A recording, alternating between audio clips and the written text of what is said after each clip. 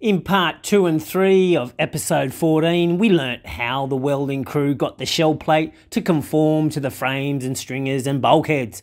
The plates are bent to almost perfection by the English wheel bender, but they still require some manhandling to get them attached.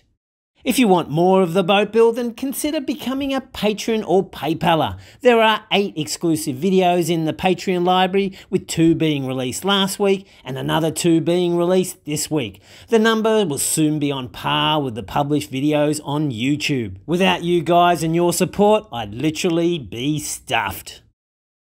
We saw the use of brackets, wedges, clamps, trucky tie downs, chain hoists, even the use of the common car jack to massage the shell plate into place. Check out how the light of the gap disappears. No more gap now. We also saw how things sometimes don't go as planned. Nothing but quality people. Indeed, girls, indeed. But the crew can tackle any problem, and look how they tailor make it to fit.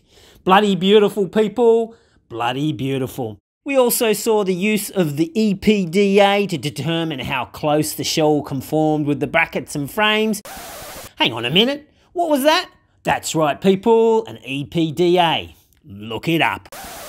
In fact, if I had a picture frame large enough, I would frame this here boat, because it is a bloody work of art.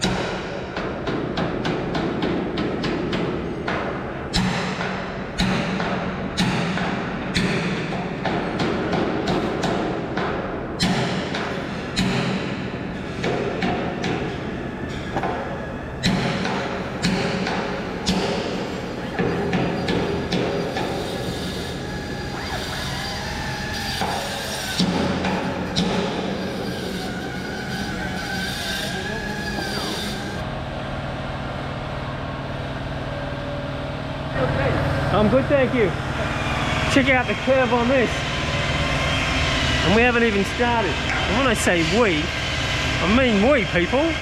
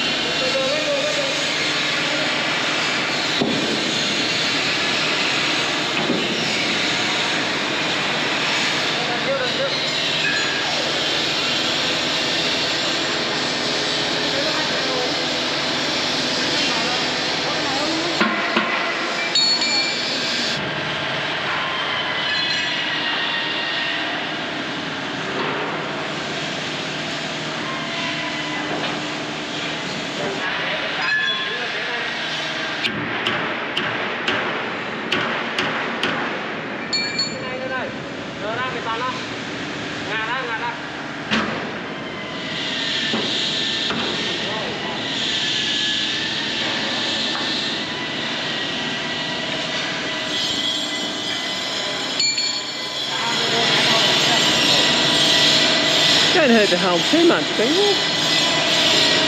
Just kidding. You have to manhandle this aluminium in, especially with compound curve. But by and large, it fits quite neatly.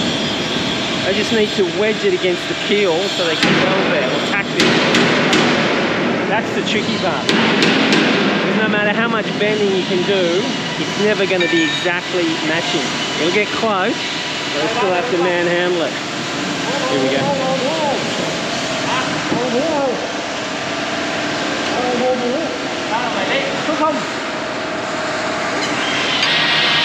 Have a look at the other side.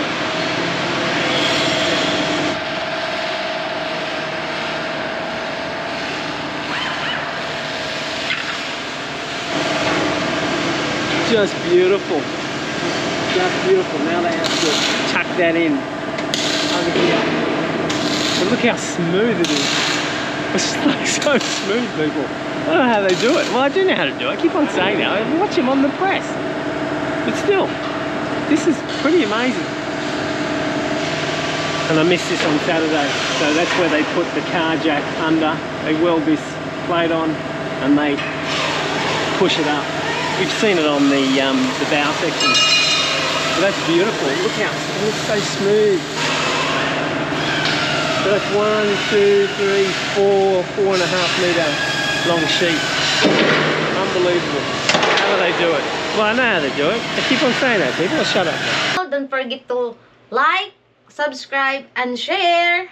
And don't forget to ring that bell over here.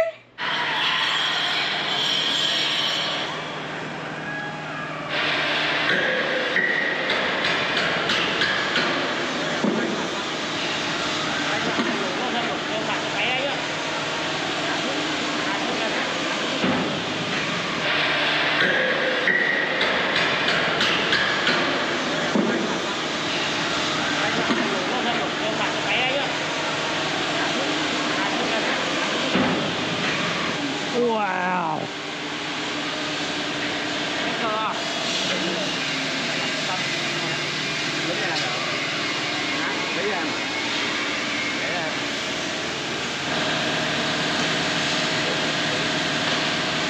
I'm starting to feel like a bit of a pervert, people. It's so smooth. So beautiful. My baby. Sorry. He's touching my baby too. I'm starting to get a bit jealous. Although he's doing good work. I'm just getting my cheapies. Oh yeah, it's just beautiful. It's just so smooth. Sorry. I know I keep on going on, but this is such a good job. And I can't believe how well they're gonna stitch it up here.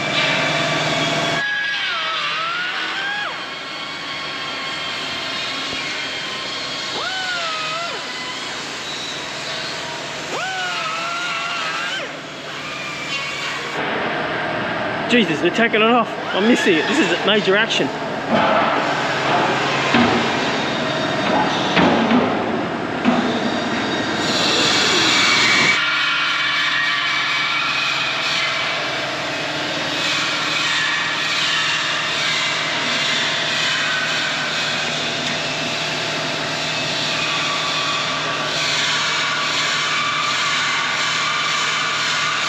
Okay, so it looks like they're trimming it. So even when I was looking at it, it looked like it was perfect.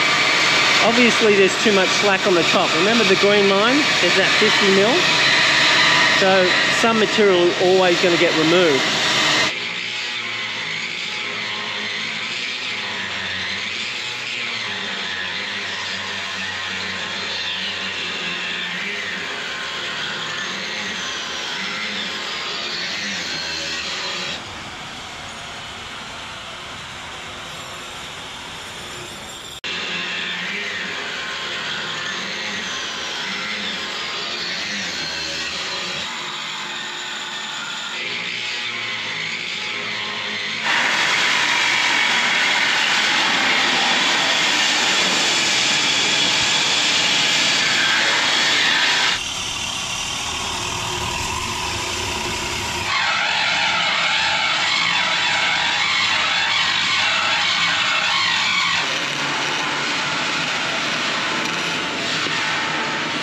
Second boat's coming along nicely.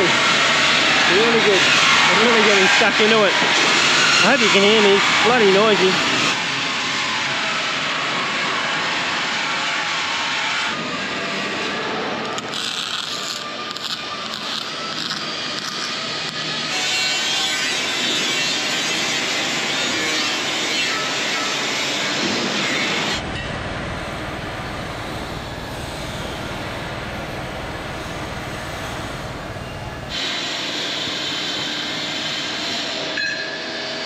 Good. I can't believe how you can get it that accurate. That's down to like 1 or 2 BDs, people. That is pretty accurate.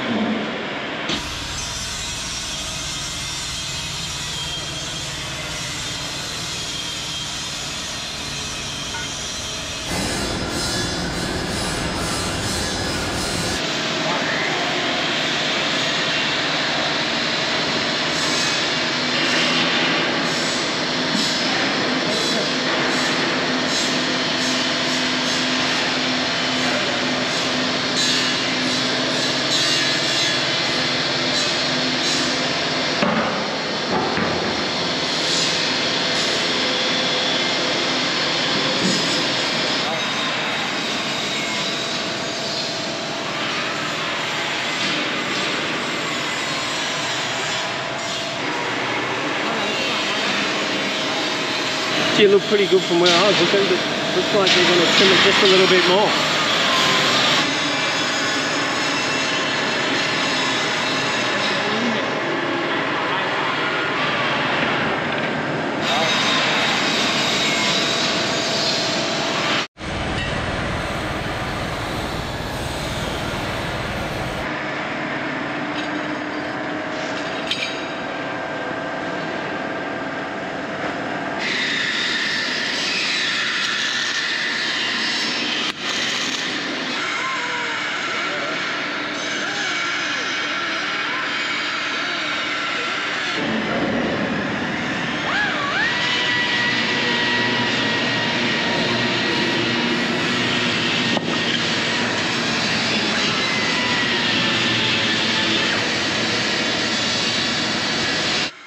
And finally, after 6 or 7 adjustments, getting finer and finer, we have the shell plate ready to go on.